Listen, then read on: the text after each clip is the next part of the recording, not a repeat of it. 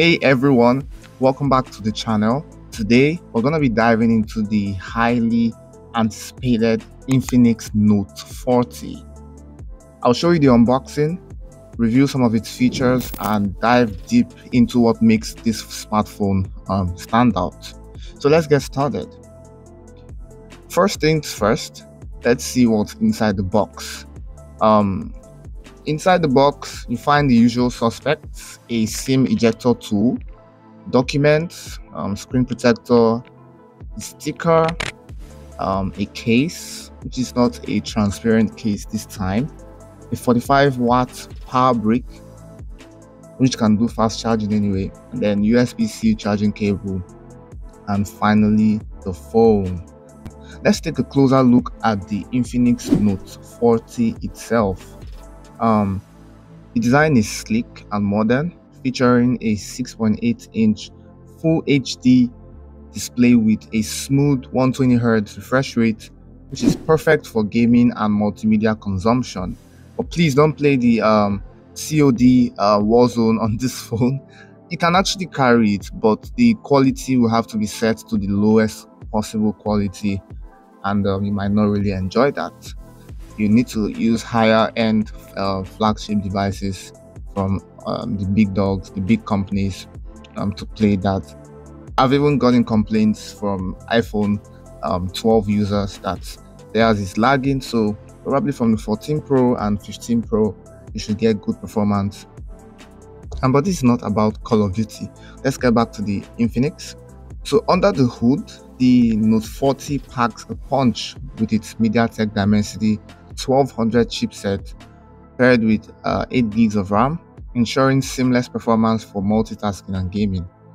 On the back, we have a quad camera setup featuring a 108 megapixel primary sensor, an 8 megapixel ultra wide lens, and a 2 megapixel depth sensor, and a 2 megapixel macro lens. That's 4 cameras. This setup allows for stunning photography in various scenarios. For selfie enthusiasts, the Infinix Note 40 sports a 32 megapixel front-facing camera capable of capturing sharp and detailed selfies. This is not a full review, so I wouldn't be doing a camera test or talking so much about the cameras. Now let's talk about battery life and battery charging and everything.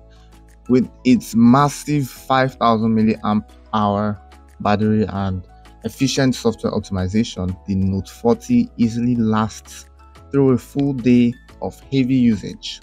Yeah, 5000 is cool. It's amazing for phones. I mean, that's just the perfect spot. I've seen some phones with 6000 milliamp hours.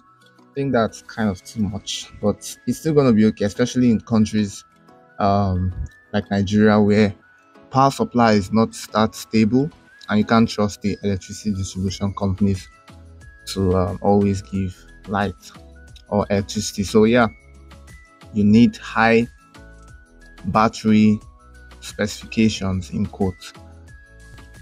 And connectivity wise, the Note 40 supports 5G, ensuring blazing fast internet speeds wherever you go. Before I conclude, there is an important feature of the Infinix Note 40 that I want to talk about, and that is the wireless charging.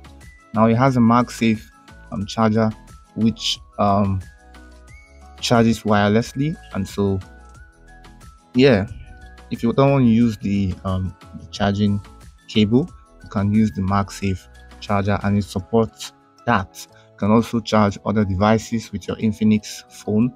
Devices that are QI compatible, you can charge them with your Infinix device wirelessly by placing them on top of each other. You can also charge your Infinix buds and a lot of other stuff. Okay.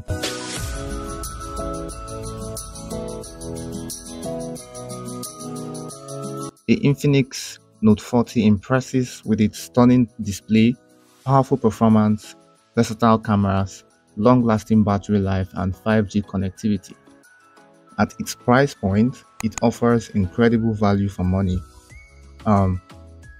That wraps up the review and unboxing of the Infinix Note 40. If you enjoyed this video, don't forget to like, share, and subscribe. for more content. Thanks for watching, and I'll see you in the next one.